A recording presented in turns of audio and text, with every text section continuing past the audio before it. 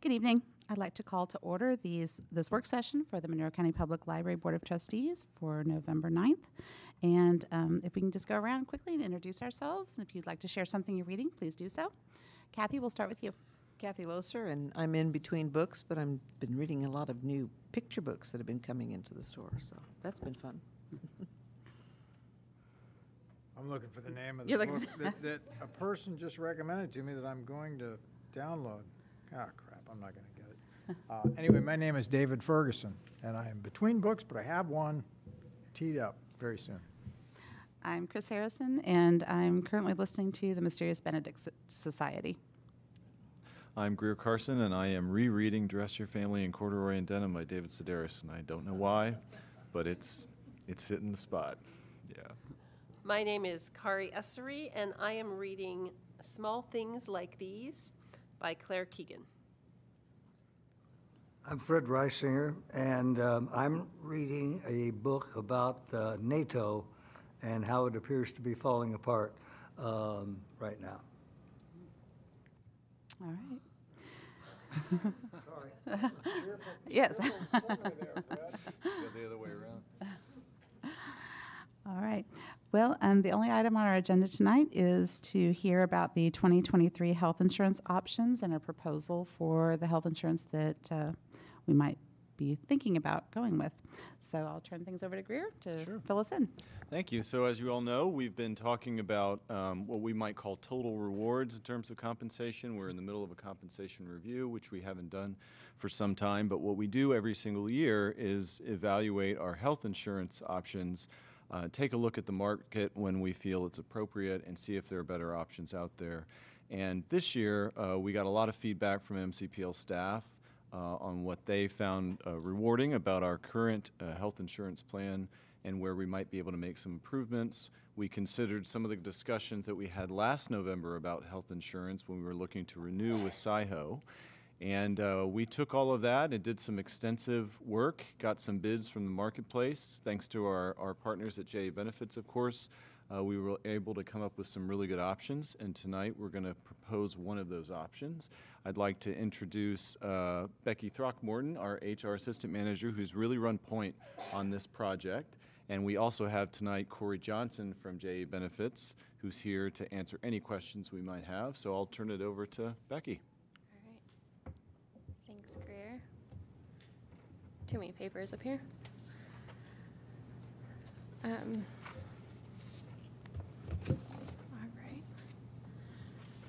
So I know you guys have heard from me several times over the last several months here. So I wanted to recap some of the things that we have done this year, just in case it's been a while since we've talked about it. There's been a lot going on. So we have worked really diligently this year, as Greer mentioned, to really benchmark our benefits, to look at the total rewards that we have for staff, and to do a full survey as part of our compensation review that we're working on with NFP. So back in March and April, we did a full analysis of all of our benefits, and we did some pretty extensive benchmarking with the help of JA Benefits. So we looked at regional, local, and industry data to see how our insurance benefits matched up with those of other providers. So we looked at the premiums that we were receiving from the carrier, the way that we split those premiums with our employees, and made sure that everything was in line there. To recap, because it's been a while since we had that conversation, we discussed that MCPL is covering 100% of the premium for the employee only. This goes above and beyond the benchmark.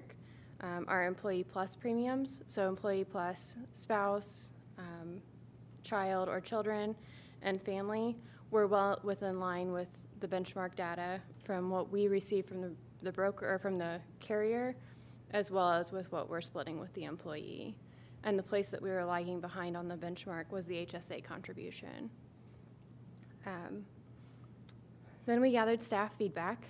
So this has been in the form of surveys, both in-house surveys that we have done and surveys that are part of our total rewards salary study with NFP. This data has been very helpful in understanding where our staff needs and concerns are, and have helped us to understand where we're meeting the mark and places that we can make changes to improve and meet those staff needs. Specifically, this is with carrier, plan structure, and cost. Then, last month we went to the market. So JA Benefits helped us come up with 4 bids that came in from different carriers for our 2023 benefits. We looked at the strategy that we want for 2023 and beyond when we were looking at these carriers. And so we received 4 bids that we really carefully considered and evaluated. These came from SciHo, IU Health, Anthem, and UHC. The first page in the board packet has a more thorough write-up of each of those options. As we thoroughly reviewed these, we weighed the plan design, the networks, tools, and accessibility for our staff, in addition to the premiums themselves. UHC had a pretty significant plan design change that would have changed the benefit themselves for staff. IU Health had a significant network change, so they had a more narrow network than what we were on previously, and we felt that that would disrupt the employee ability to get care and to continue to get care where they're getting it now. SciHo came back with a premium increase, and they were the same carrier, and so they weren't able to address some of the concerns that we uncovered in the staff surveys and feedback and some of those pieces that we did earlier in the year. That brings us to Anthem. So Anthem is the option that we are presenting tonight. Anthem came in initially with a 0.4% decrease in premium over our current year. JA Benefits was able to help us decrease that down to an 8.8% decrease over our current year premium. In addition to the decreased total premium cost, we're able to continue to offer the $500 deductible PPO plan. It's a $3,000 HSA high deductible health plan and a $5,000 high deductible health plan. So the plan structure stays the same. The network is actually a little bit broader than what we had on SciHo, which allows our staff to keep the same providers that they were seeing and keep the same level of care without disruption. And then additionally, Anthem is a national provider, and they're able to offer some tools for our staff to be more self-service. So our staff will be able to view providers in the area. There's online tools where they can see the cost ahead of time before they get care and can really take more ownership in their health insurance and their health care. And then additionally, they have some rewards programs that they offer, and this includes access to robust one-on-one coaching and telephonic support from registered nurses for chronic condition care and well-being. And so you'll see in page 3 of the board packet the proposed rate sheet that we have. So this is kind of the final step in this. Gary and I worked together to come up. He's not able to be here tonight, but Gary and I worked together to come up with this plan structure. So this is the rate for the employer and employee share. And I'll go ahead and flip to it here.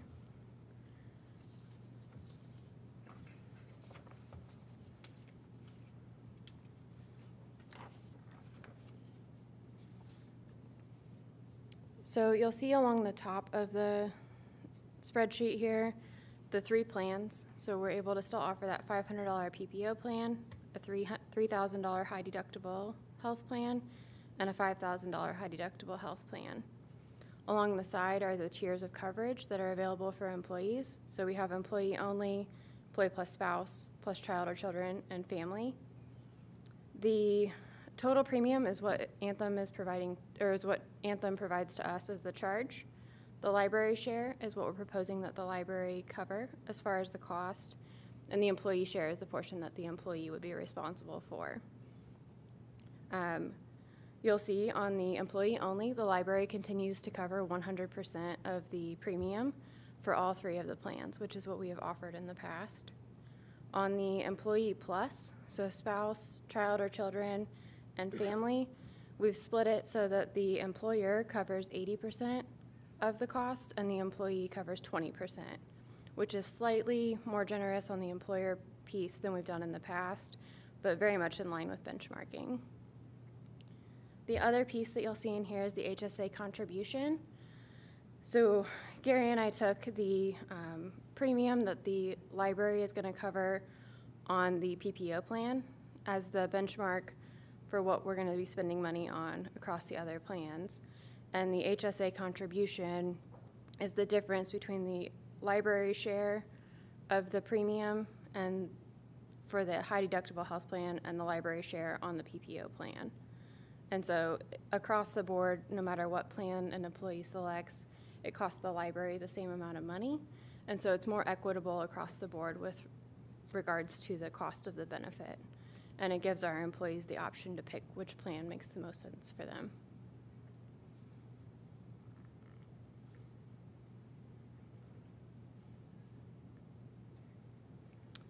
So I'll go ahead and open it up for questions. I mean, this is great. If I was working here and buying and picking my insurance, this would be a lot of information that would be helpful. This really isn't very helpful as a board member. Like, what's our total?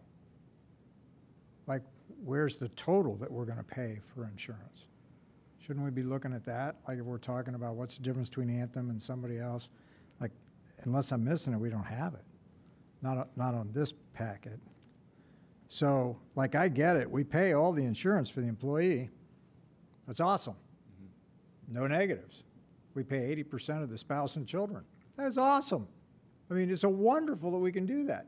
And that's great. And so I get it that, and this is great. And I'm happy to know the effort that people went through to make sure the employees would get the best. That's great. But what's it going to cost us, like, last year compared to this year? I mean, I'm just trying to think of a board-level decision. Like, I think management has done a wonderful job going through and finding the best thing for the employee. That's great. I can tell from some of the text that it looks like your proposal or your choice, your selection, your recommendation of Anthem is because good pricing, good network, good company, great. But what is the net? What's the bottom line? What's the bottom line to the board? Yeah. It's like I could look at this and go, hey, that's great. All right, let's do it. But then I'm kind of catching myself going,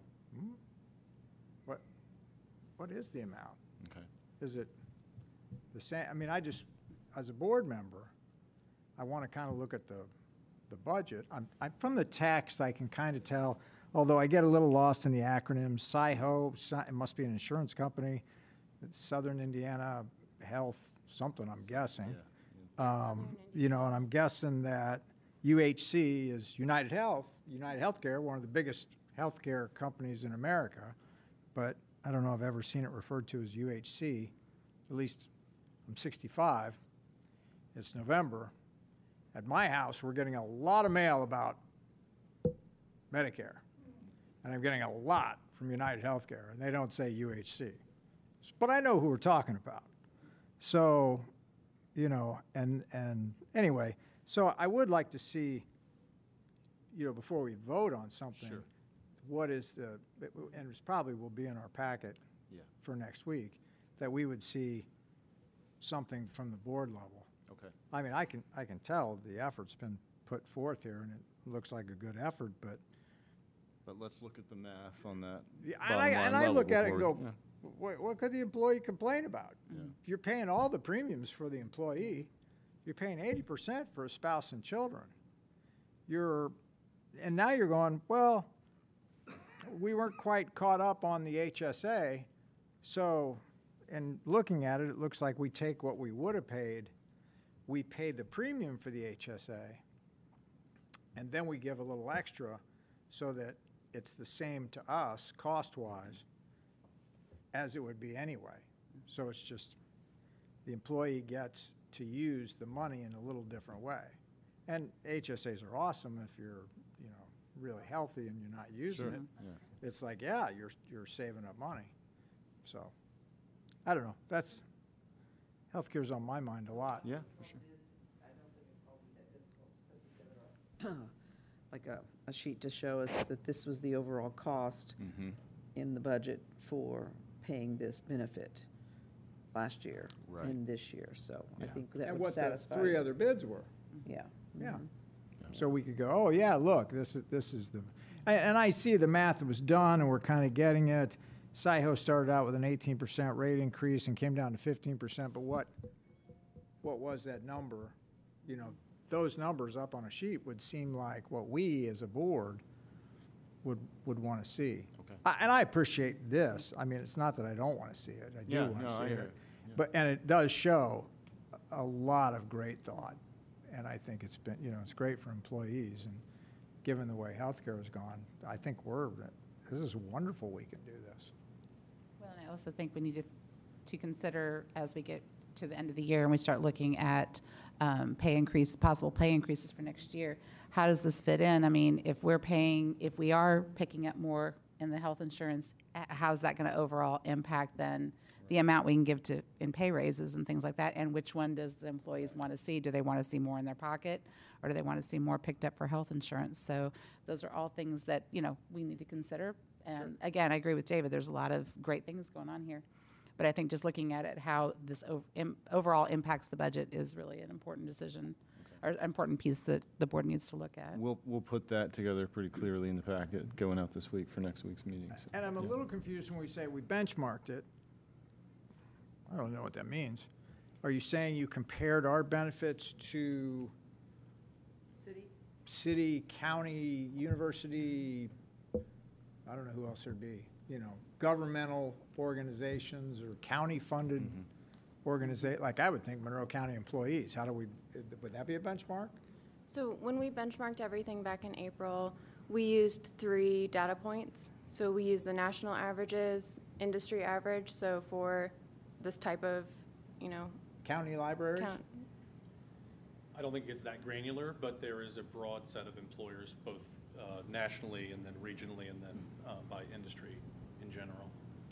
So what is by industry, like service industry? So it would or- be government generally. Government Yeah, a industry. broad SIC category. Okay, Yeah. okay. Government, but, I mean, we're county government, we're not federal government.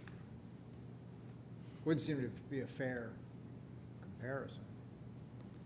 I guess the other number I'd like to see is the percentage of increase from last year to this year or decrease. Yeah.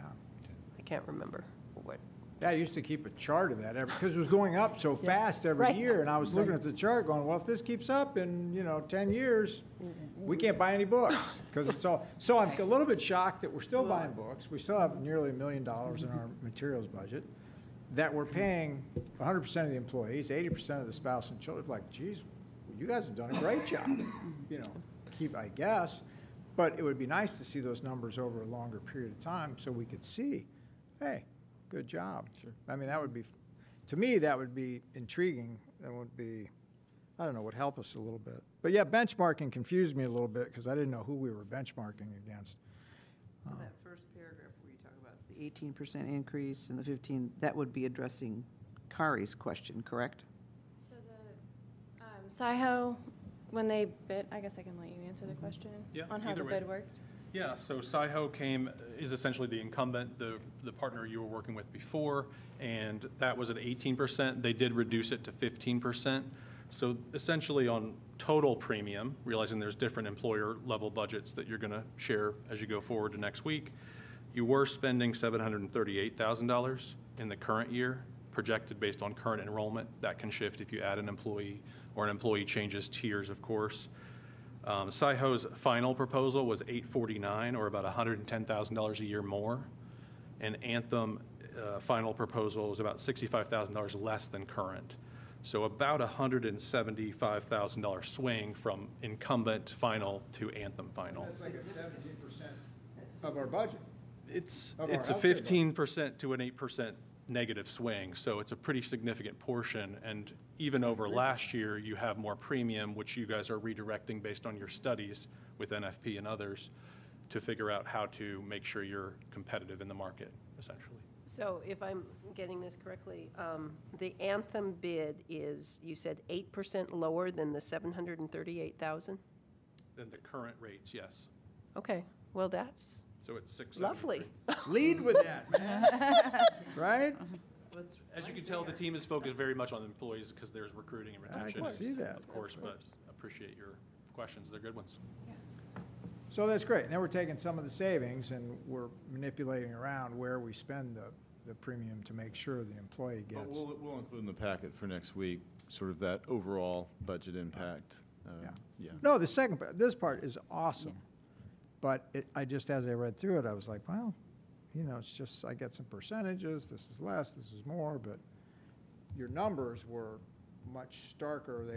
It was nice, you know, to hear that. That sounds like we're doing the fiscally responsible thing, and that's always good too.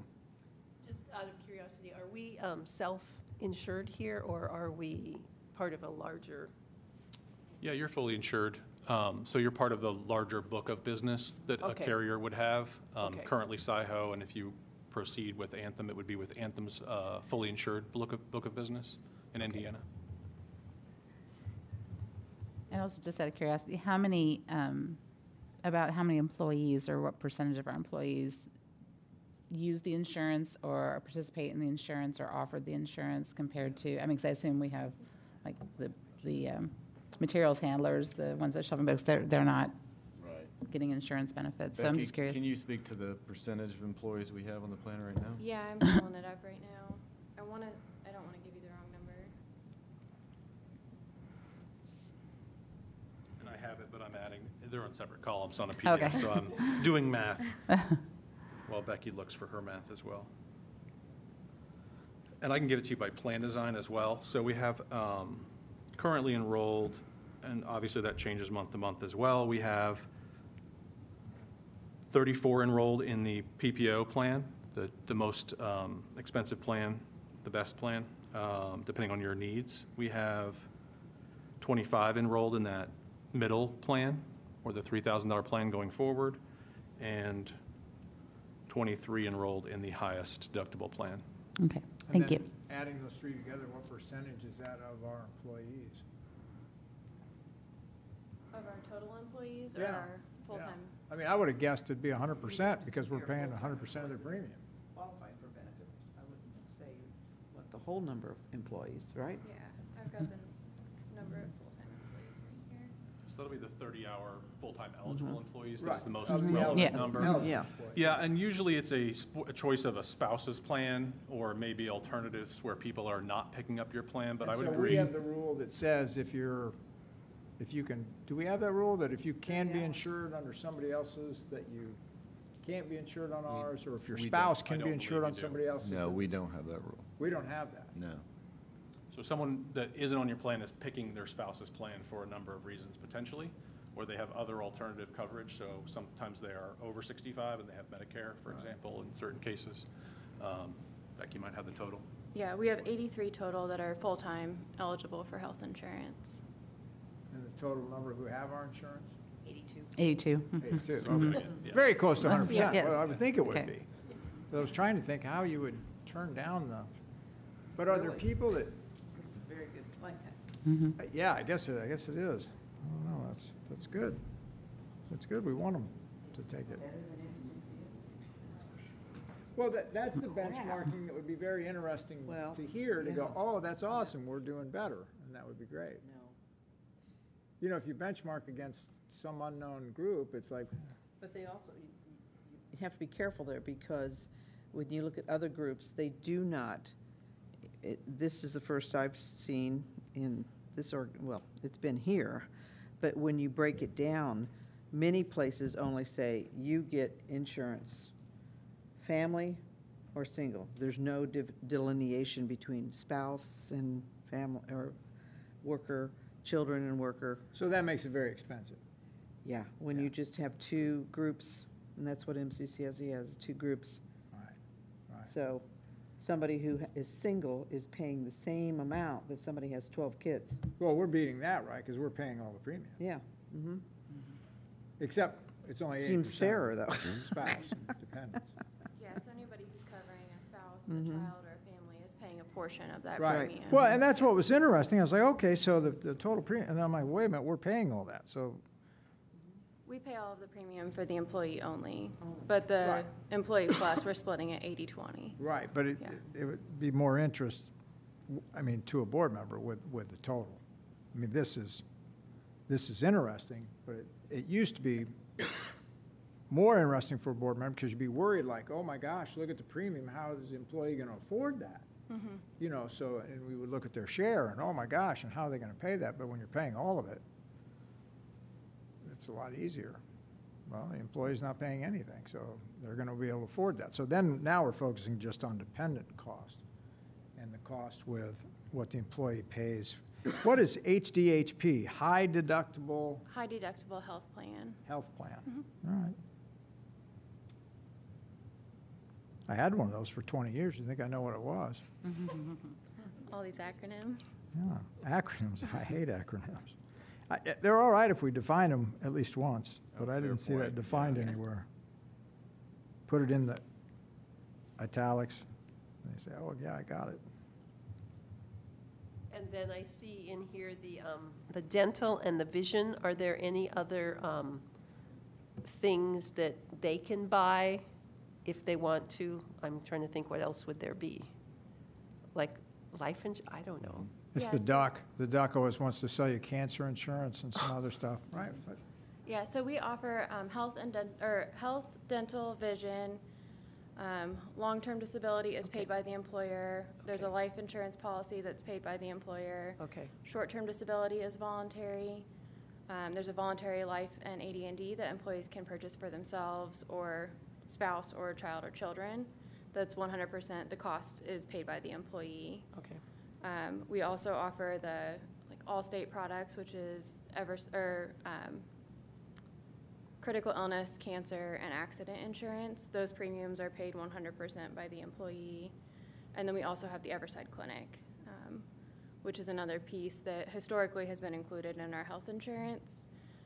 JA was able to do a really good job at getting us a revised option with Everside where we can offer that to only the employees who want to enroll in it. Previously, it was tied to our health insurance, and so anyone who enrolled in health insurance was automatically enrolled in the clinic, and we had to do that to hit a minimum number. But this year, we're able to offer the clinic to just the people who want to enroll, and from the information that we have, I think it'll be fewer people enrolled, which should be a lower cost to the library. So how much will the person pay for the clinic, and how much will we pay for the clinic? So the clinic, what we're proposing is that the clinic is paid 100% by the library. We were paying 100% of it for 90% of our staff anyways when it was part of our health insurance because we paid for the employee only.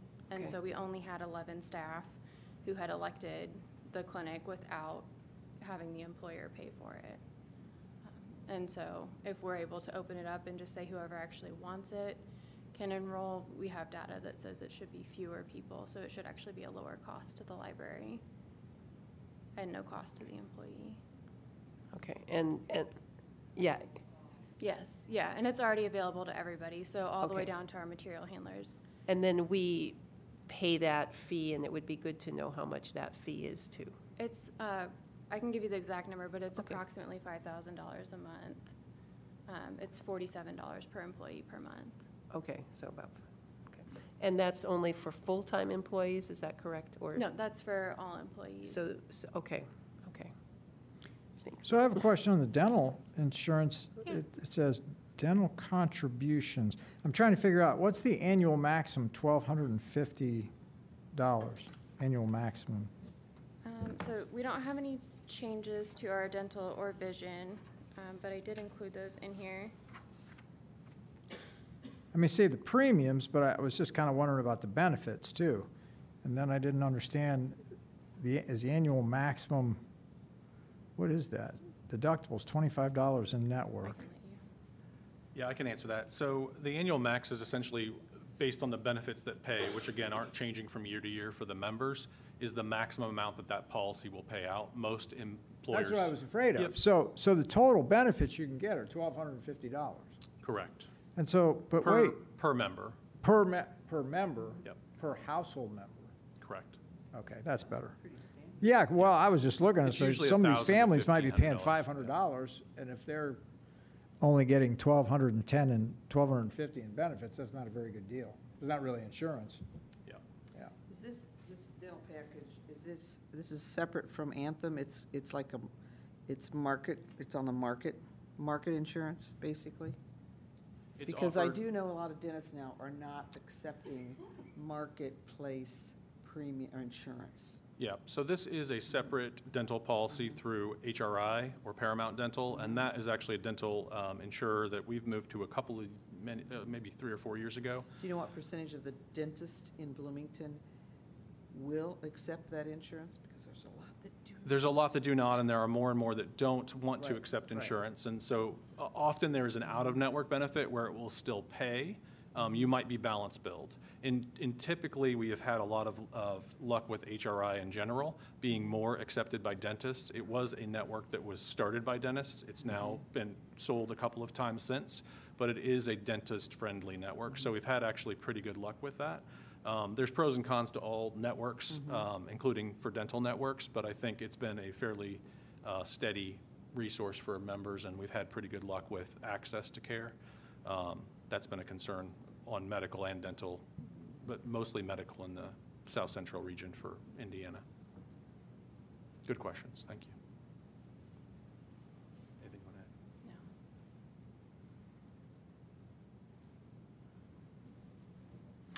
that? And the short-term disability, do we have a short-term we don't have a short-term disability, like where employees contribute days and let other employees use them? We don't have that kind of thing. Yeah, like a sick bank.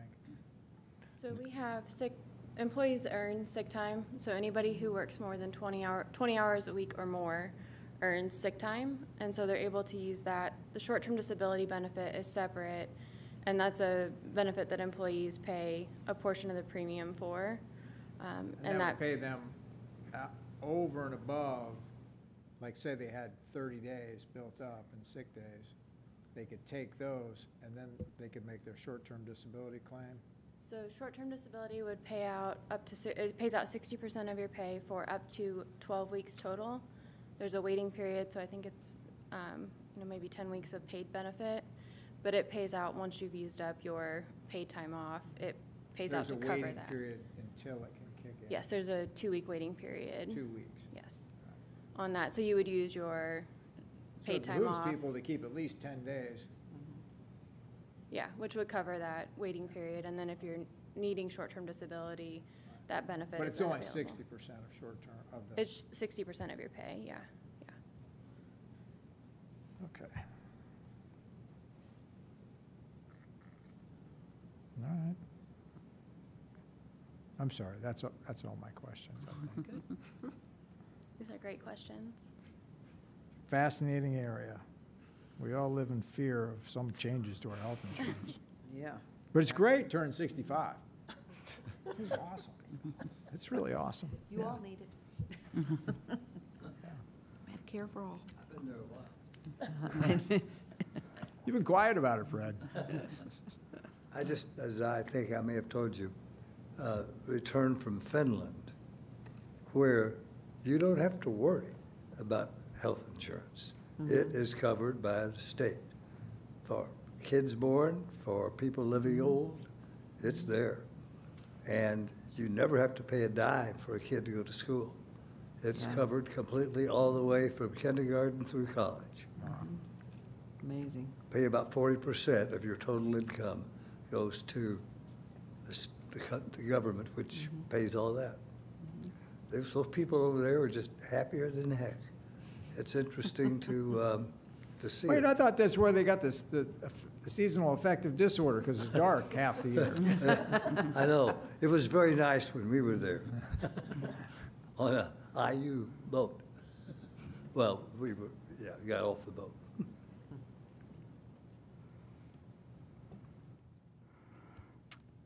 Okay, do we have any more comments or questions? Okay. All right, well, thank you both very much for your Yes, time and for all the very good, information you provided us tonight. We appreciate that. Okay. Okay, we've come to the portion of the meeting for public comment. Do we have any members of the public that would like to come forward and address the board? Seeing none, do we have a motion to adjourn?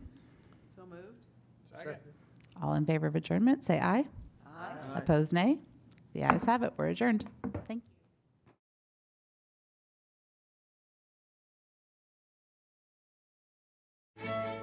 you.